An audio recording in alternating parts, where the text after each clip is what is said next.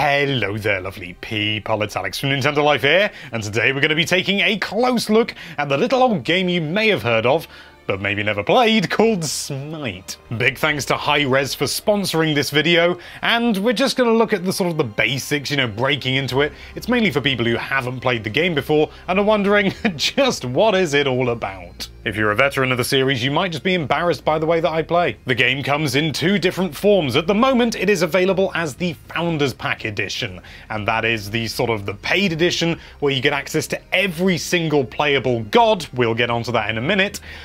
Just straight from the offset, so you don't have to worry about unlocking them or, sort of taking any time. You can just dive right in, play whichever god you want to, and it's frankly marvellous. It also comes with some additional things which I've forgotten but will now put on the screen.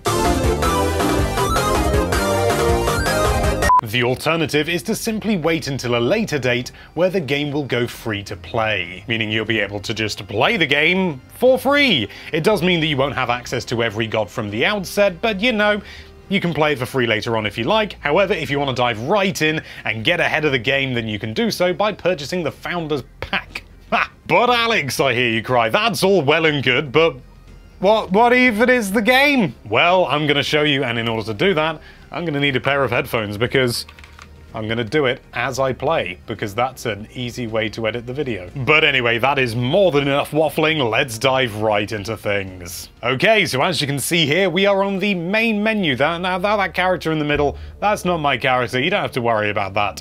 But basically, the idea of the game is it is essentially a MOBA, a multiplayer online battle arena. And lordy loo, I just want to really quickly show you just how many gods there are to play as. So as you can see, there's 9 pages of gods here, and I happen to know that in the future they will be announcing their 100th god, because right now there are 99, the 99th being currently King Arthur. But let's talk about the gameplay. So we're going to be focusing on one of the game modes in this video, and that is the one that you will be playing when you first start up the game, called Arena.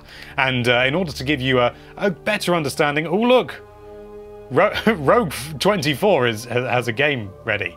Let's not join it. So I'm just going to create a match with bots just so that I can take you through the sort of the step-by-step everything. I'm just going to load a load of bots in. This is a custom game, which you obviously can do if you like. There is also, of course, matchmaking, and most importantly, there is crossplay coming soon. So let's start the match and dive right into things. So I'm going to choose my character now. I'm going to go with a tried and tested character of mine, which is Ra, just because I've always liked the sun god Ra, and I'm hoping that by playing as him, maybe I'll unlock some of the business secrets of the pharaohs. So as you can see, the game is going to be a 5v5, which is standard, and you can see just the variety that we've got here, just straight from the start. We've got Ra, Arachne, we've got Neith, we've got Anubis, Bacchus, the god of wine, I know that one. We've got Fenrir, we've got Chanje, I've probably butchered that. We've got Guan Yu, again, butchering all the time, Medusa, and Ares, and that is just a slice of the characters there are in this game. The amount of gods is a little bit fantastic. So this is the arena. Now, what you can do is the game, as you can see at the top, it says game starts in, and there's 30 odd seconds up there. But we can still leave, we can do what we like. The bots won't, because the bots are probably quite sensible, but, I can take you through a couple of bits and bobs here. So first of all, as you can see down here on the right hand side of the screen, you've got 500 in red and 500 in blue. 500 in blue is ours. Now those are tickets. Now tickets essentially are kind of like anti-points, if you like. Or actually, no, they are more like points. You don't want to lose them. And basically, the whole game revolves around these points. You want the enemy to lose 500 points, and for you, not to. Ideally not lose any, but that's just not going to happen. And the way that you lose points, or force the enemy to lose points, is myriad. You can, as you can see here, there are these little minions here, which I'm killing. Killing a minion takes off a ticket. And if you can get your minions here into that portal at the end, which is the enemy's portal, which we're about to do, that also takes off an enemy ticket.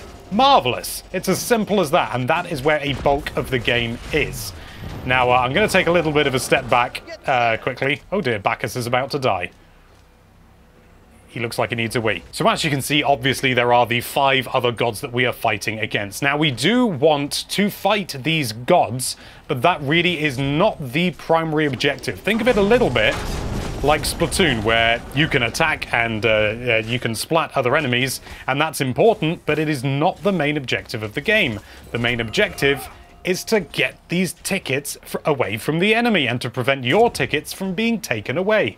Really simple stuff, so you don't necessarily have to be playing really aggressively. You can play support, you can run alongside, you can escort all of your minions so that they get to the other side, and you'll be doing a really, really good job as a result. So you don't have to be extremely aggressive in order to be really effective in this game. But as you can see, Ares is nearly snuffed out there.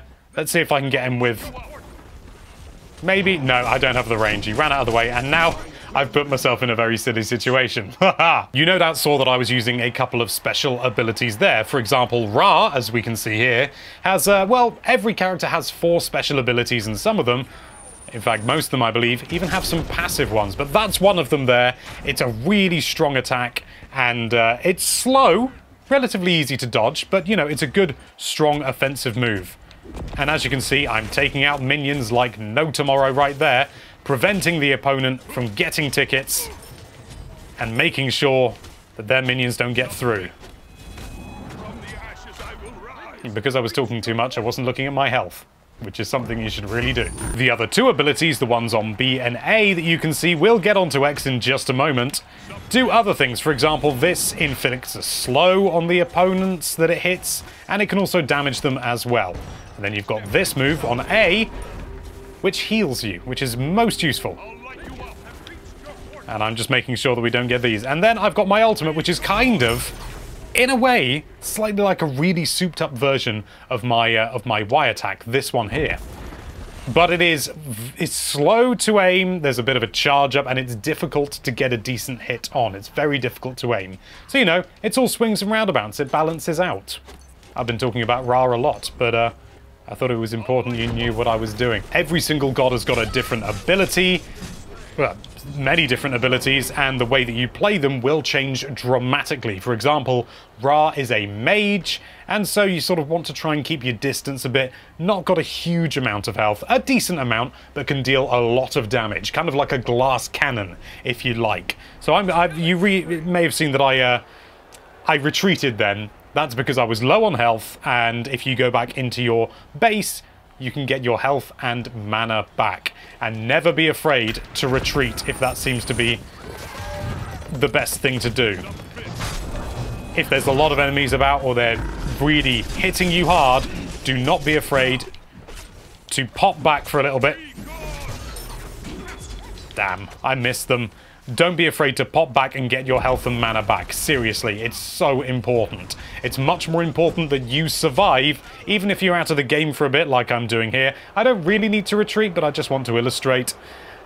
Because if you destroy an enemy opponent, as in one of the gods, the actual playable characters, not the minions, oh, that would be too easy, they lose 5 tickets, and the same goes the other way around. If you die, your team loses 5 tickets. So it's much better to retreat and live to fight another day than it is to try and go in for bravado or try and get that kill that you really want. For example, that was quite risky because there are people behind me now, but thankfully they were a good distance away, which I could tell from looking at the mini-map, as you can see there, which I'll zoom in on a bit.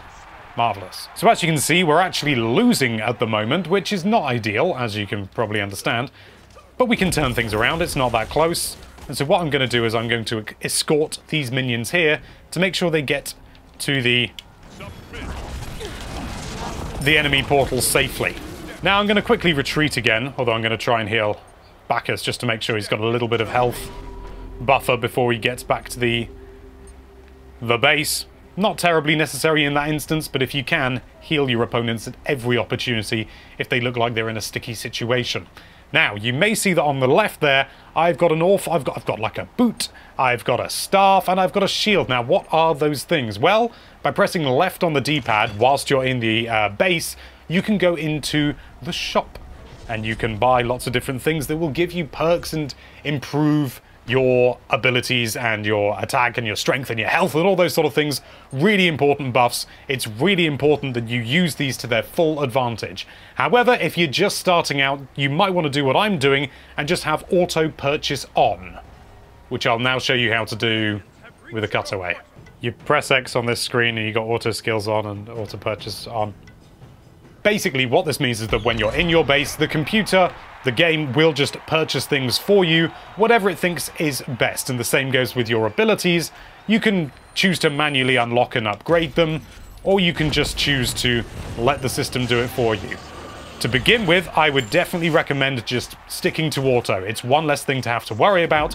However, once you're more familiar with the game, I would definitely recommend going with manual, because then you can tweak your character to be just as you want them and to be even more potent, which is really important. But as I say, to begin with, keep it simple and don't worry yourself too much about it. There is another thing that you'll want to pay attention to as well, which is going to be these creatures over here, which you can see now. If you just go around here, they're not going to pay you any mind. They won't attack you, so you don't have to worry about that. However, oh dear. We're not doing brilliantly. I need to support my team. So anyway, back to the creatures that you can see here. These creatures will give you bonuses if you slap them about a bit. For example, as you can see here, it says up there, Mana Camp. And you need to be quite close to them in order to deal them damage, otherwise it could be really easily abused. And so as you can see now, I've got a buff that improves my mana, which means that I can use more abilities more recklessly. And oh lordy, do I like using them recklessly. What you may see at the start of a game before the match has properly started and the minions spawn is people rushing over to these things in order to get their perks as soon as possible. Very important. There is one more key element to gameplay, and that is relics, which you can see in the bottom left-hand corner there. Now, by holding ZL and pressing Y or B, for example, I press Y there, I've activated my relic. Now, relics come in all different shapes and sizes, and they essentially, think of them like universal abilities there. Anyone can use and don't require mana, but do have a big cooldown, as you can see there, over 100 seconds for this one. For example, if I press ZL and B, that will grant me some immunities to taking damage for only a few seconds, but if you're caught in the heat of battle, and I believe it also sort of breaks you out of crowd control things, so if somebody's trying to pin you, you can break out of it, which can be extremely useful. And it's just a few seconds, but that can be enough to really turn the tide of a battle. So, to recap, what you want to do is, the primary goal is not to do with the enemy gods, it is to do with the minions. Make sure your minions get to the enemy portal unharmed, and make sure that the enemy minions don't get to your portal at all, because that would be bad. And as you can see, the minions will fight each other there, and so by killing them, the minions are free to carry on and hop into that portal like the bunch of That's a siege minion. That is worth 15 tickets if you can get them to the enemy portal, which we've just done, and we've managed to get 15 tickets, which is absolutely excellent. So they are really high priority targets. If it's yours, make sure it gets there alive. If it's the enemy's, make sure you knock it 7 shades to nowhere. When you first start up the game, there will be a tutorial that will try and tell you how to play the game. I would highly recommend doing that tutorial. Oh, that was spicy.